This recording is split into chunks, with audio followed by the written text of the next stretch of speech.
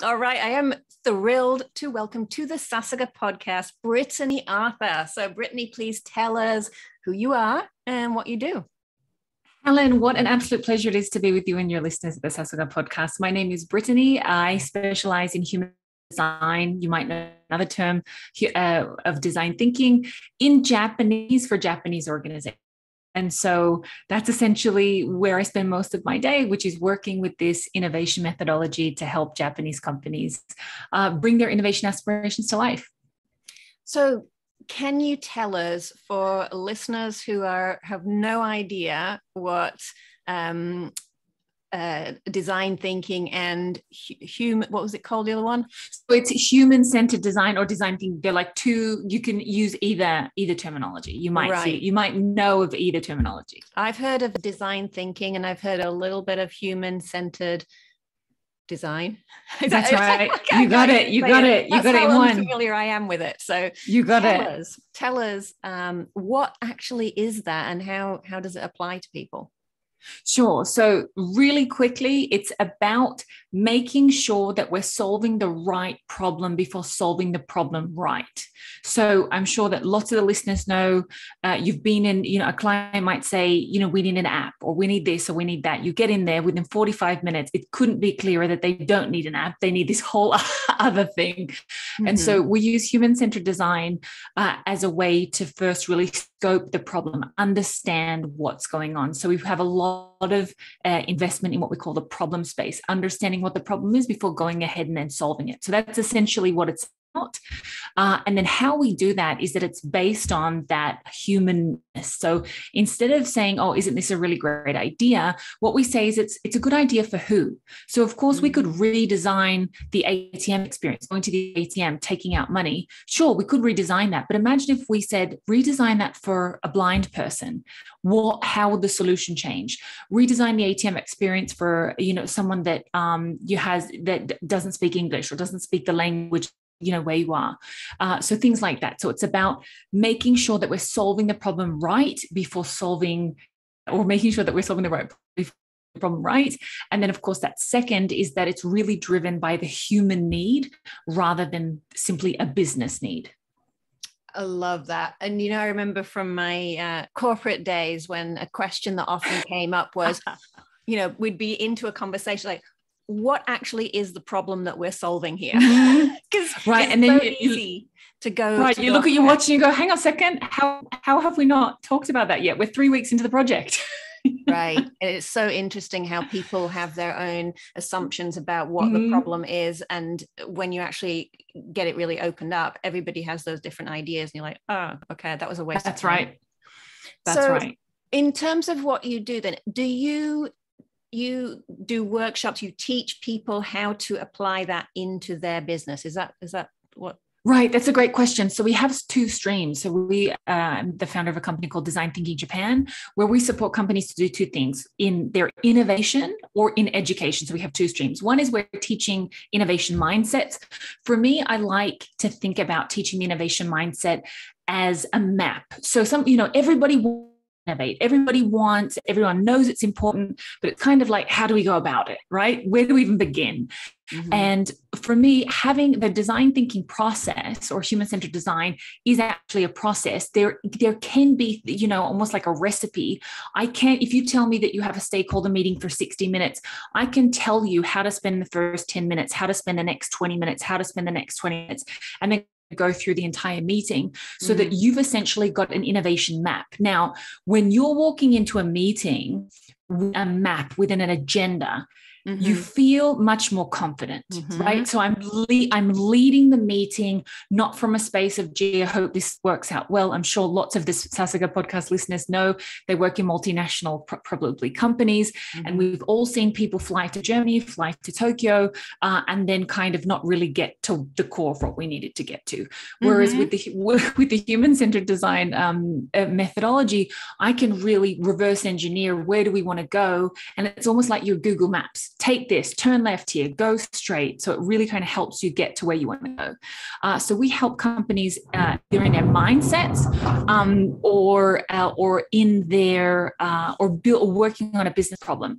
A really common problem that we have, particularly now, is people wanting to repurpose their existing assets. So we used to do this. We've got all this data.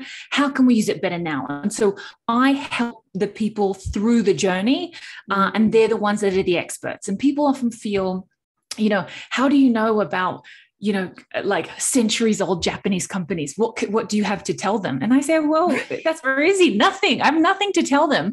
My job is to hold space in order for them to have a conversation. Right. Yeah. And that is so important, because there's so much here, that mindset of like, this person is the expert and this is who we listen to. And that role of the facilitator really is, I was going to say undervalued, but it's not even recognized by a lot of people. Right. And so I it's quite good, because I don't have this kind of like stress of having to be an expert in everything. My expertise is in holding a safe space in order for people to have conversations that they've never had before. Mm-hmm. Yeah. And it's, I've talked before on the Sasaka podcast about how when you have that area of expertise, you get very sort of focused, and someone coming in with the beginner's mindset, beginner's mind is, it can bring in all sorts of new possibilities, because I'm guessing that you'd be asking questions that sort of open things up and spark new perspectives, new ideas from people. Yeah, that's exactly right. We also believe in each person representing a particular voice. So we work in interdisciplinary teams or multidisciplinary teams. Mm-hmm. So this is quite interesting, particularly in a Japanese context, where people would say, but how can you have the CEO and the most junior person in the same room and have an equal conversation? Mm-hmm. In the West, we kind of have this idea of, we're all the same, all equals. And that can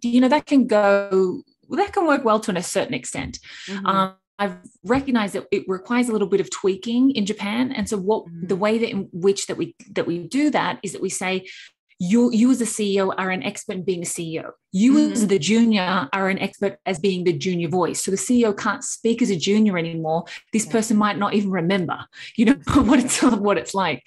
Yeah. And so very clearly saying that your voice, your specific voice, is really important. We don't need generalizations. Mm-hmm. I need to say this is an issue for accounting. I need sales to say this is an issue for sales, and I need IT to say this is an issue for IT, so that we can have that conversation together rather than we all talk generally about as a company.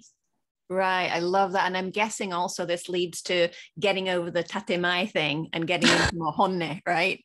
You're allowing the space for the honne. That's it. So it's a lot of, and so what we'd like to do is that we take a co-creation approach. So it's not, I'm telling you you're doing wrong, or that your department is running late or something. It's, we're all in this current issue. Let's map the ecosystem together. Now, you tell me what's going on in your department. I'll tell you what's going on in my department. And together we'll map a picture. And through this common built picture, we'll develop a language around the issues that we're working with and then move forward. So if you are following, and this is why I very much enjoy human-centered design or design thinking in Japan, because there's a lot of it that's quite similar to traditional Japanese management principles. And when we apply that, you can actually save yourself quite a bit of time while still being quite aware of those cultural sensitivities. So for example, we don't have discussions, we do individual work and then group work, right? So it's write down your individual thought, and then we as a group will then discuss the individual thoughts, rather than, okay, everyone, welcome to the table. Who'd like to start? Like, forget it. That is absolutely not how it works. Like we say, okay, everyone, we're going to take 4 minutes or 5 minutes, however long it is.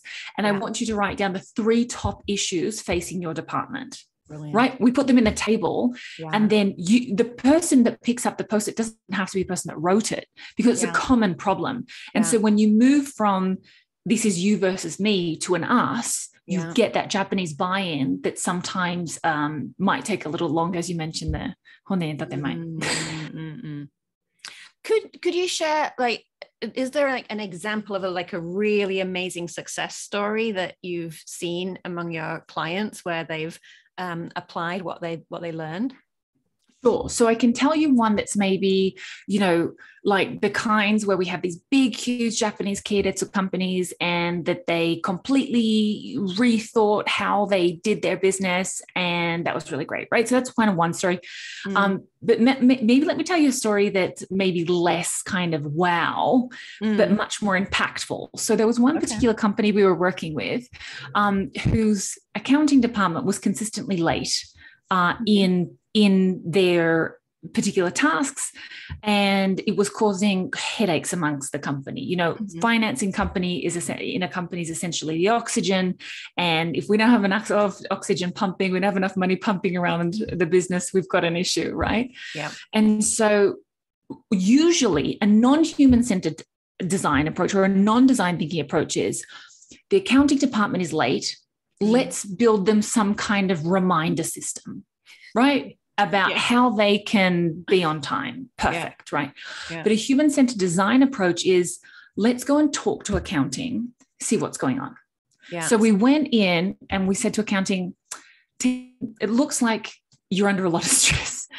Because we also saw that there was an increase, for example, in sick leave at the end of each month. So, you started recognizing that this was not just an issue of work, that it was really affecting their physical health and their mental health then, obviously. We said, what's going on? And they said, well, we actually don't get the data that we need from these 3 departments until 3 days before our close. So we have to work a month essentially in 3 days. There you go. Yeah. So what we did, and then those 3 departments we brought in and said, okay, talk to us a little bit about where, so this is what's important to account. And this is what we said, accounting, you speak as accounting, and then the other departments you speak as you.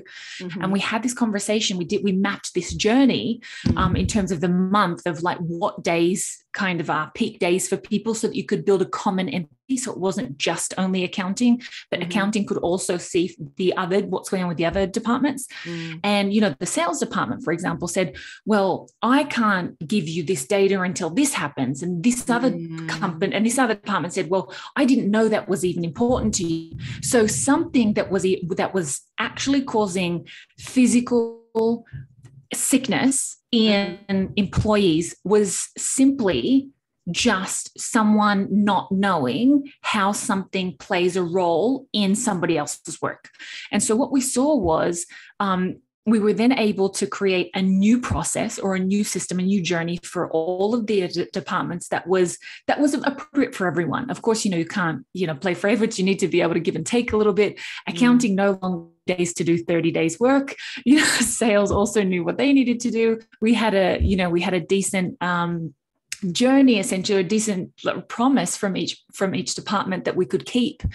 And since then, accounting not only was able to deliver on time, morale went up, sick days went down. And so this is when you just recognize, let's make sure we're solving the human problem, and it's the right human problem, before jumping in and creating some kind of cloud solution where we have automatic reminders for accounting to send their data, right? So that's just one that's not necessarily, wasn't a new iPhone or anything, but it perhaps might be something that people can relate to. Oh, that is just, like you said, that's really a high impact example. That's such a great story. So I just want to pause for Sasaga podcast listeners to just reflect for a moment in your work, in your business, where things are not going as you want them to go. And maybe you're making assumptions about what the problem is, and perhaps it is something much deeper. It's also related to a few episodes ago, I was talking about the value of broadening your perspective. So this is also what you're facilitating, is that broadening of perspective, right? Yeah, I love it because it's the broadening. It's not guessing. You can just ask someone, Yeah. Hey, this isn't happening, or Yeah.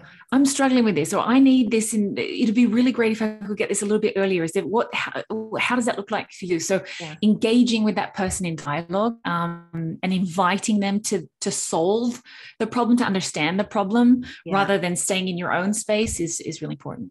Fabulous. I love it. So I feel like I could continue talking on this topic because it's absolutely fascinating. But I do want to get into talking about Brittany, and especially the Sasuga success cycle. So in if you're thinking through those phases of self-care, of planning, of communication, of productivity, what's a story, a personal story that you can share with us where you had some kind of struggle, a difficult time that you've overcome in one of those areas?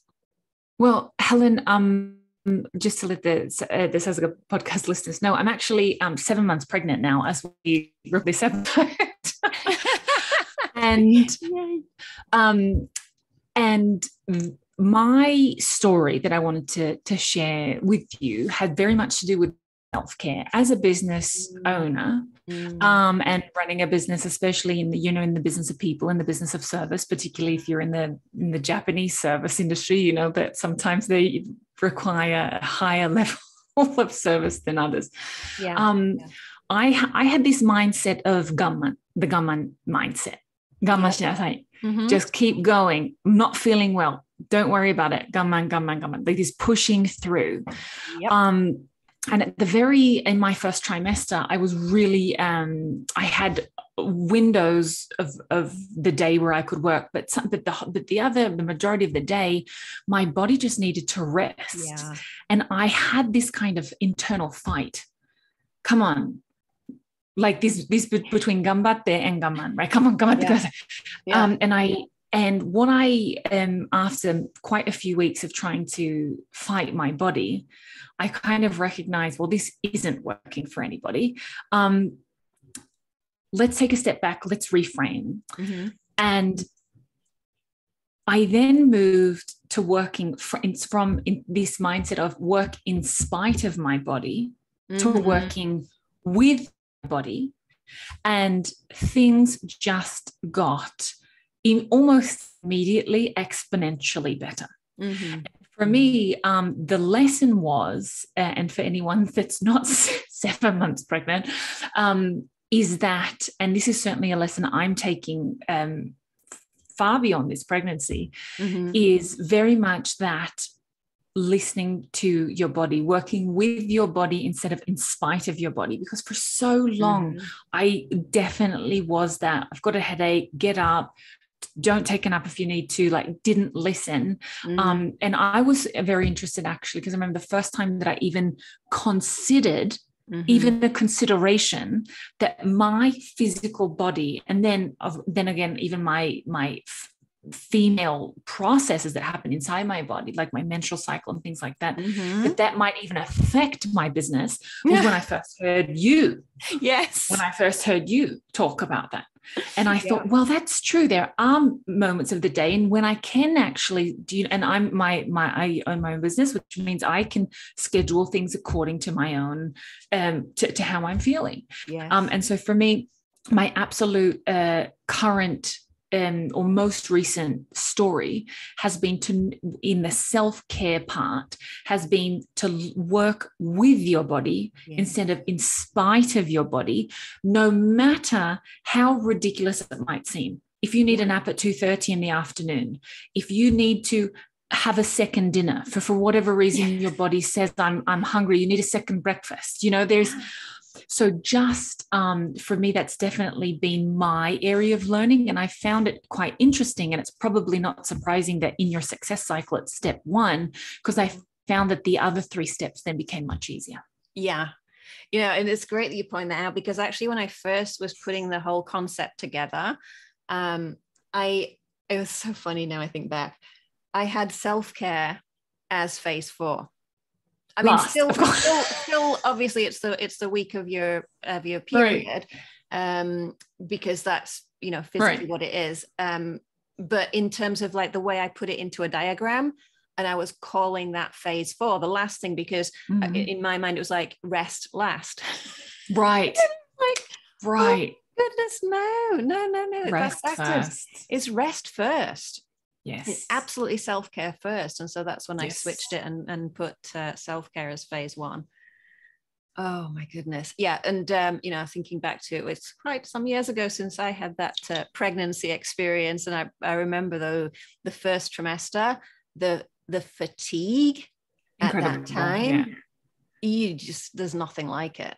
There's nothing like it. So it's so important, and it's so common for women to push through. And it's not only being pregnant, it's whatever stage you are in your life. Just really, it's about slowing down and listening to your body. Exactly. There's so much like push, do, and meet everybody else's expectations. Yeah. Or I couldn't possibly sit down or have a nap at 2:30. Why not? Yeah. I love it so much. That is brilliant. So I want to talk about a little bit related to sort of self-care and personal energy. So what energizes you? It's moments like this, Helen. Honestly, for me, I'm one of those people who gets energy from people. So I leave a workshop of 20 people and I just feel like buzzing. It's for me just the moment that I feel that I'm kind of in line with what I'm supposed to do in the universe, as well as giving someone value. And for me, I just enjoy that, and I just bounce off the walls afterwards. That's for me always the moment when I'm energized, when I'm in the service of others, especially when it's other people, and then things that are perhaps like the opposite of that. Are honestly things where I don't see the why behind something. Like, you have to do this or something, you know what I mean? So this was why I was such a terrible intern when I was younger, because you just get these spreadsheets and just like clean them up, and you're like, okay, but why, and so it's probably not surprising that my work now is essentially clarifying or giving language to the why, and then leveraging the inspiration or the expertise of others in order to solve the solution. Oh my goodness, that is absolutely fabulous. What advice would you give to yourself, say 10 or 20 years ago? So interesting. I find that I'm constantly relearning, or I'm constantly reminded of similar lessons in my life. And, I think one of those certainly was the connection to your body. And I think finally that I've had an experience kind of grand enough to really finally learn it. And so I think I would have just told myself, don't wait until you're pregnant to start looking after yourself. Don't wait until you're pregnant to listen to your body. Don't wait until you're pregnant to rest and eat well and take time when you need. And so I think that'd probably be that thing, which is the practices that I'm implementing now. I just probably didn't need to wait so long. I probably could have been doing this for a while.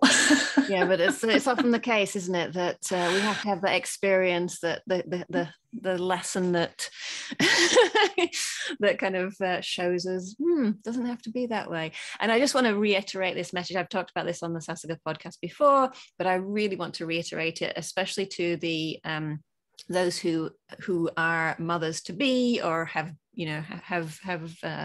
who are mothers, is you are creating a human being. I mean, that's pretty significant. So it's okay to have a rest. It's okay. That's right. Right. And I'm sure that there are other women that are creating other things. They're bringing other things to life. Maybe it's a project, maybe it's a business, maybe it's something else. And you're equally deserving of that time that your body requires.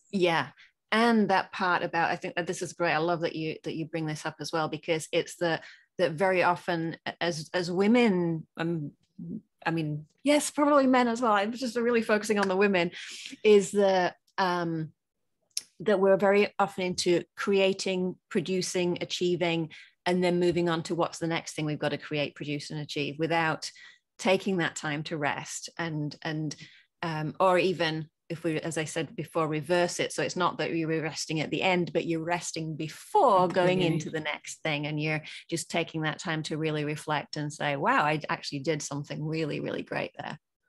Yeah. Yeah. Brilliant. Okay. So what else would you like to share with the Sasiga podcast listeners today? I would just love to thank them for their time. I would love to thank them for their time. And if they would love to know more about human-centered design or design thinking, about how they can apply it in their work, or even how they can apply it in their lives. I always, laugh. Sometimes you'll have, people think that it's just like innovation or getting to the right problem before is a corporate issue. And I think, how many times have we had partners or someone say to their spouse, I want to move, or I need a cleaner, or I need to, they make this kind of like big statement. Mm-hmm. Maybe you don't need a cleaner. Maybe what you do need is just a little bit more help. Mm-hmm. Or, and because then if you say, I need a cleaner, and then of course someone might say, don't be ridiculous, right? Mm-hmm. And then you think, no, I just need a little bit more help, or I just need a little acknowledgement. I just need someone to say thank you. Yeah. Or, I just need someone to say thank you. Or if you're saying, you go to your spouse and you say, I want to, join a tennis club, and you think, oh gosh, well, that's 10 grand a head, for something that we've never even done in our lives. Why would we ever do that? Mm-hmm. Maybe you just want to say to your partner, but actually, because you're jumping to solutions instead of digging deeper into you understanding you're the user in this case, understanding, well, why do I want to play tennis? Well, I want to do something new. Perfect. We'll tell, or I want to do something with my partner. We'll tell your partner, I'd like us to do something, and begin with just walks around the block. Just begin with walks in the park or something, and then kind of go from there. So for me, if you want to learn a little bit more about how to define and give clarity to a problem, give language to a problem, and not just kind of, talking about it, but learn actual strategies, actual methodologies. I can give you templates that you can sit down with your partner for 45 minutes and you can prioritize your home improvement projects. So things like that. For me, it's, I have my business, which is, I'm very lucky that our business is doing well. So I also do for free, because I think it's something that I wanted to share with people. I talk about human-centered design, innovation, things like that on my business karaoke podcast, where I was very lucky to have you as a guest, Helen. And I also run a meetup, which is where I teach you online that people can kind of jump in for like an hour, and I show them some templates about how they can manage doing things on their own as well. So if you'd like to learn more, there's those places which I can certainly share with those links that I can share with Helen afterwards. Yep, we'll pop those in the show notes. That's brilliant. And I'm just thinking, wow, I wonder if you might like to be a guest speaker in the Sasiga Cafe. That would be like, oh my gosh, of course. Well, yeah, absolutely. Yeah. Yes. So let's we can talk off the talk about that. Yeah, we'll talk about it. We'll talk about that as at another stage. That would be so great. So those little things, because I just think it's enough of just guessing. You know what I mean? We don't have to guess our way through things. The same way that you wouldn't get in a car or you wouldn't get on the train and guess how to get somewhere. Like, I've got my Google Maps open the second I'm out the door. Why don't we do that? Why don't we do that in our conversations? Yeah. Why don't we do that in our business? Yeah. And then, of course, we wonder as women, particularly, of course, as men, as you mentioned, but women particularly, why we have a little bit more anxiousness entering conversations or difficult conversations. Mm-hmm. Well, if I didn't have a map and I stepped outside, I'd be nervous as well. It's the same thing. You can't enter a conversation without a map and expect to feel good and expect to feel confident. Yeah. So true. I love that. Oh my goodness. Brilliant conversation. Thank you. I feel like we've just got so much gold out of this. So we will link in the show notes, and I want to thank you, Brittany. It's been just such a pleasure. Just like, wow, I feel like we could have talked for hours, but I did want to keep it relatively short. No, of course. I mean, exactly. All right. Thank you so much. So much. All right. Talk to you soon. Thank you so much, everyone. Bye. Bye-bye.